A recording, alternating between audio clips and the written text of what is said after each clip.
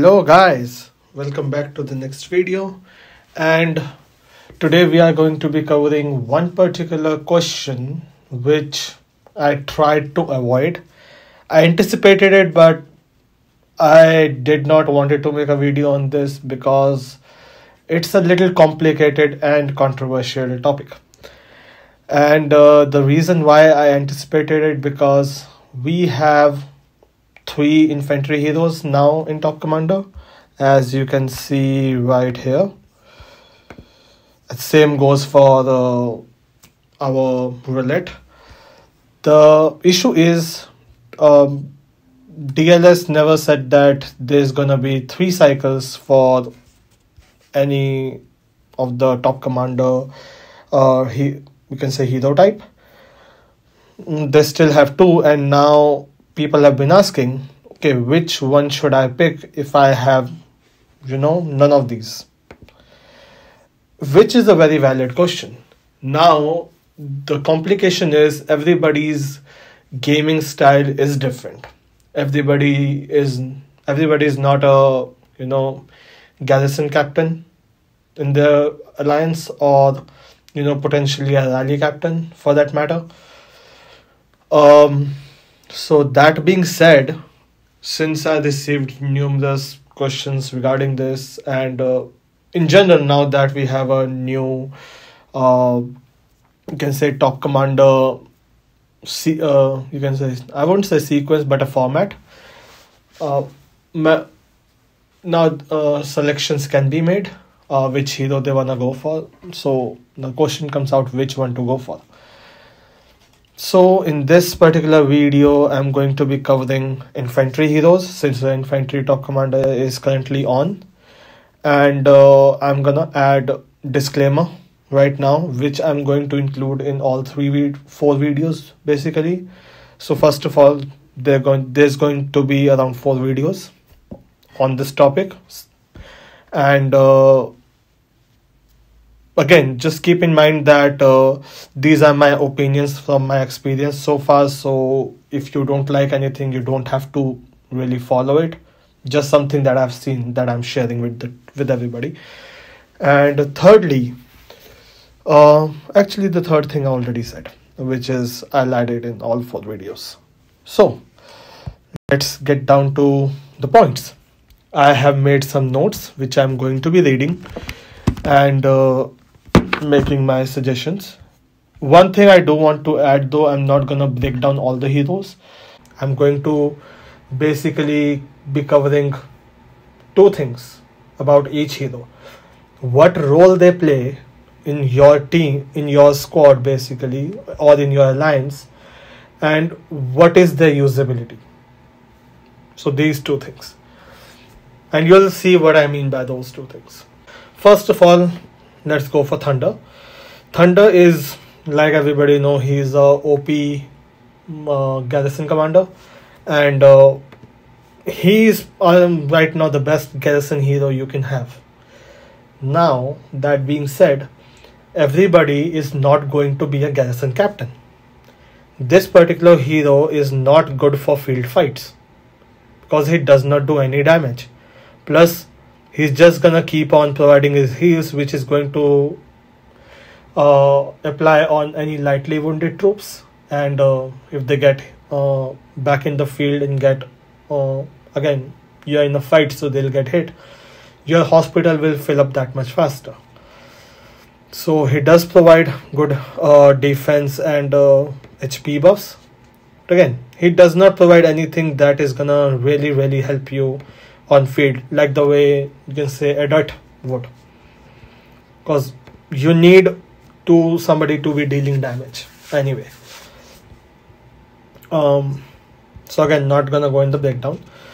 So his main role is garrison, and if in case somebody wants to use him on field, you need to be pairing him with some hero that is again infantry type, who deals really good damage, and you want that squad to be on field just to tank and do damage, while other squads are actually doing the actual killing of the enemy stuff. That comes to mind who you can pair him with. Next we have is Eddie.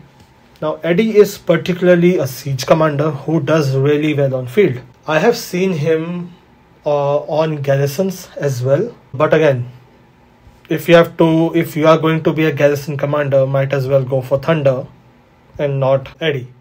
Now if you are the rally captain in your alliance, you do need Eddie to run any kind of siege infantry rally, because of the sheer fact that he provides, if you have only infantry, counter damage increases by a lot, and he does have his own good amount of damage plus shield factor, and he does reduce HP of the enemy squad if the shield is broken. Good HP anyway. The point being, the reason why I don't recommend him on garrison, because of the fact that this is one of the skill that he is known for, the amount of counter damage he can deal. There is going to be somebody in the team who is not going to listen and put something other than infantry inside that tower, which is going to make Eddie lose his counter damage ability right there.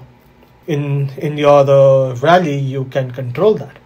You can launch potentially only infantry rally and make sure only infantry gets in, so you can milk as much damage as you can from that particular rally. Again, on field you can definitely use him with infantry, and most people don't like to hit him because of the fact of high counter damage on him.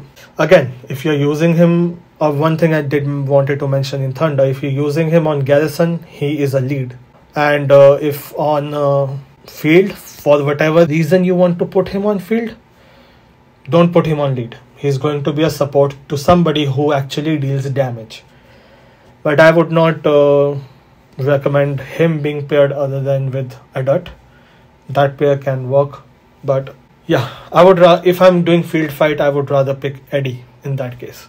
In field, he can be put both as lead or support. Most likely support because he does not have his own rage building. He has a defense tree instead of a skill tree. So pair him with somebody who can build rage better. So that would be his use. Garrison, I would not recommend it unless you can control the garrison to be only infantry. Next is our new hero, Riven. I did do a breakdown video for her. I haven't done it for Eddie or Thunder. I'm still catching up on that.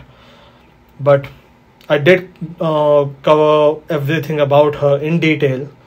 So I would say she is basically a garrison hero that can be used in counter rallies with Eddie, because she has 2 shields, he has 1 shield, and his awakened skill basically reduce HP if shield is broken.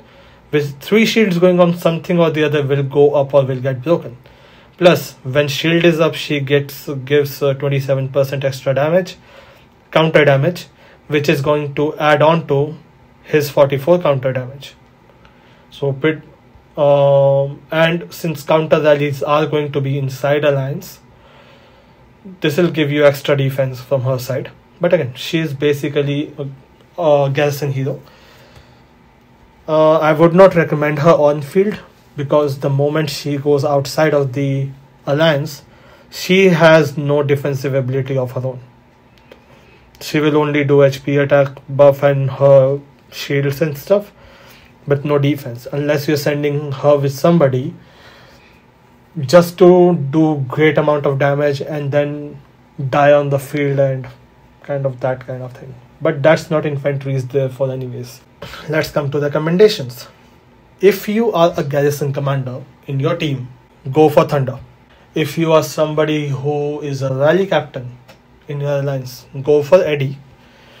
And she is basically a secondary to garrison than Thunder. If you have Thunder Awakened and you want another pair or another hero that you wanna say pair him with on a garrison, say if you have Thunder Awakened, you are a garrison captain, and most likely you will have another hero that is going to deal damage and you have him in support. Say for example, most people use Louis and say Jacob Now we have Miyamoto. I'm gonna talk about him soon.